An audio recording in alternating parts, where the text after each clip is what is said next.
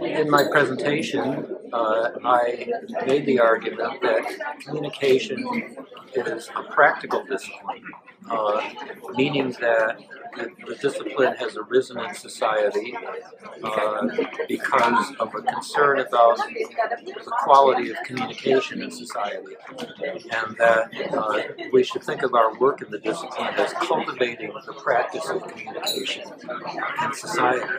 And this raises the question of the relationship between theory and practice, because communication as a discipline develops theory about communication, and yet our fundamental concern is practical.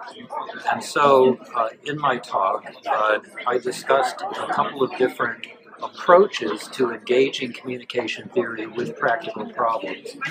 One of those being a method called grounded practical theory that I have developed along with Karen Tracy, and the other being an approach called historical cultural activity theory, which is developed out of Russian intellectual traditions in dialectical materialism and cultural psychology.